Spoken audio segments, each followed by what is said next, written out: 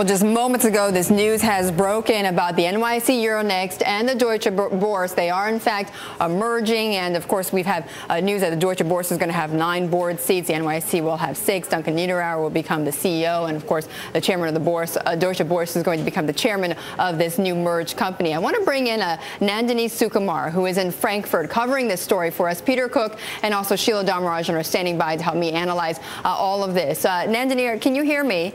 Yes, thank you. Okay, great. Tell us on the German side of this, over in Frankfurt, how are they reacting to this deal? There has been concern that NYSE will assume control over Deutsche Boerse, and at the same time there has been some pleasure that finally kind of Deutsche Boerse, which had always had a larger market capitalization of its own than NYSE, seems to be in the driving seat. Deutsche Boerse, as you've mentioned, is going to nominate more board members, for instance. The deputy CEO of Deutsche Boerse, Andreas Preuss, and the CFO are going to go ahead and assume those roles in the new combined company. Right. There is going to be a press conference later today, and we'll hear further detail from CEO Reto Francione. And are there going to be a lot of questions about regulation and whether or not this is going to pass through here in the U.S.? Absolutely. I think there's going to be a lot of questions about the regulatory framework, both in Europe and in the U.S. The U.S., we're already beginning to see some of the concerns. And obviously here in Europe and in Germany, there is concern that control or some kind of power will flow out of Frankfurt. The European Union regulators will also likely take a look because the merged entity is going to have such control over a large part of the futures market.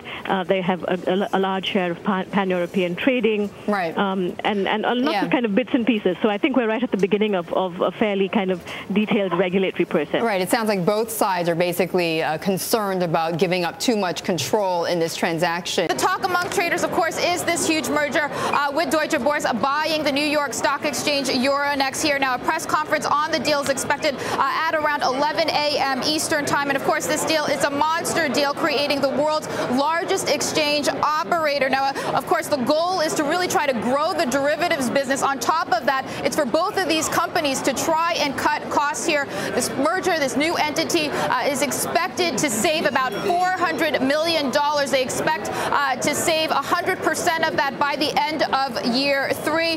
So I also want to point out here, Deutsche Boerse clearly holding the upper hand in this deal, with owning about a 60% majority in the company. Deutsche Boerse shareholders will also hold 9 board seats compared to NYSE Euronext, to hold about 6 there. So as Sheila was talking about, still we're waiting on a name on what this new entity will be called. Of course, lawmakers in the U.S. here have been calling for the NYSE to have top billing in terms of what this new company will be called.